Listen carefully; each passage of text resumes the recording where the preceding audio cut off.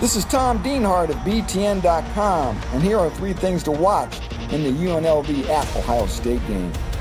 Number 1, keep JT in a groove.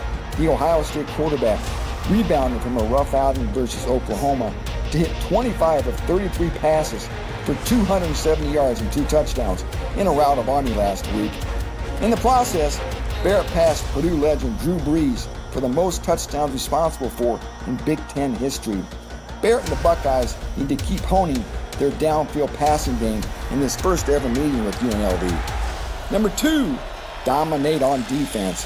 The Buckeyes should be able to clear the bench versus a struggling UNLV program that has been to just 2 bowls since 1994. In fact, UNLV has just 1 winning season since 2000. The Buckeye defense, led by Chris Worley and Jerome Baker, should be able to suffocate the Rebels, who are 1-1 this year.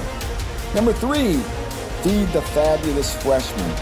J.K. Dobbins created a buzz in training camp, and the freshman running back from Texas is showing it was justified.